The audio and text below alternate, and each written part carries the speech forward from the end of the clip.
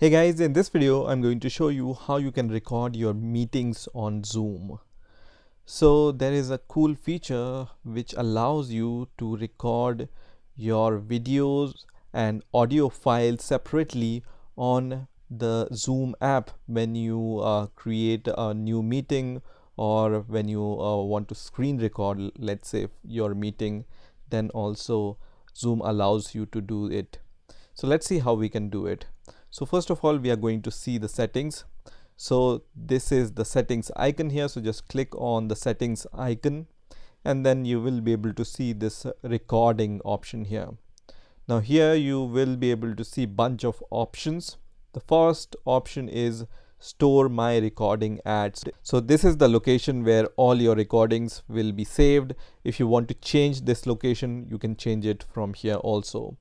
Now you have these options. The first option is choose a location for recorded file when you end the meeting. So this option will allow you to just choose the location wherever you want to save your video and the audio file after the meeting ends. The next option is record a separate audio file for each participant who speaks.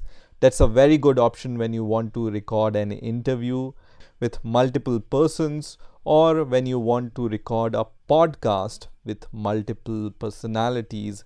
So this option will allow you to just save the separate audio file for each participant so you can use it later.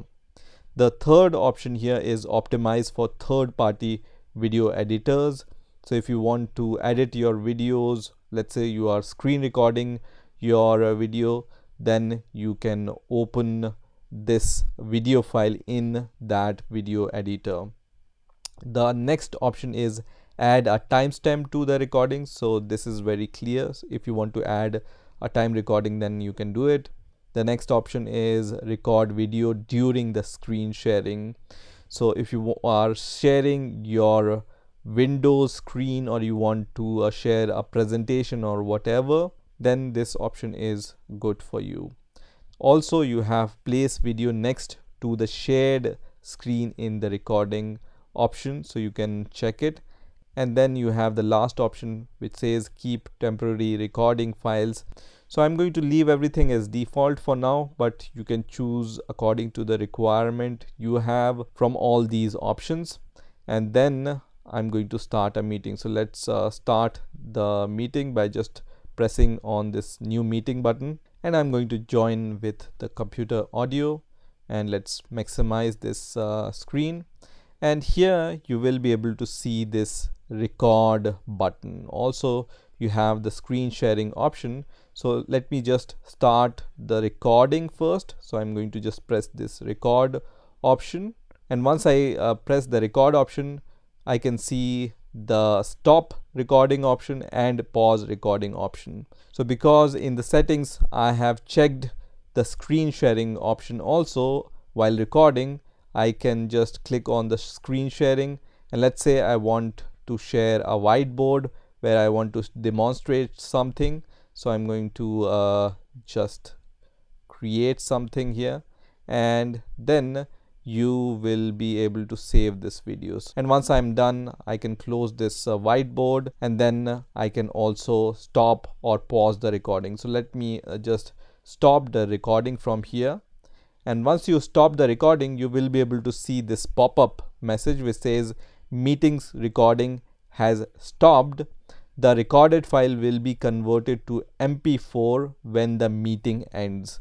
So in order to see your recorded file, you need to end your meeting, and then it will be available for you in the MP4 format.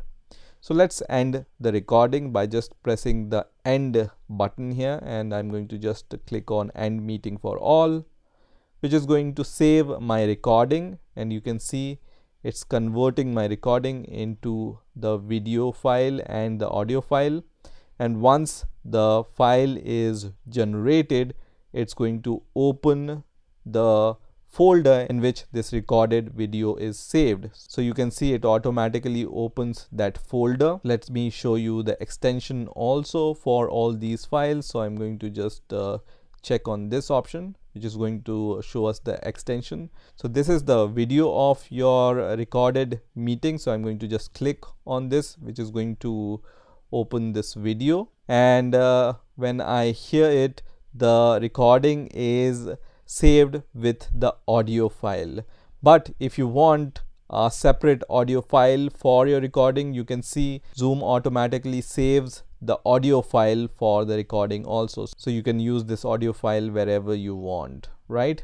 So this is how you can record your meetings in the Zoom app. I hope you've enjoyed this video, and I will see you in the next video.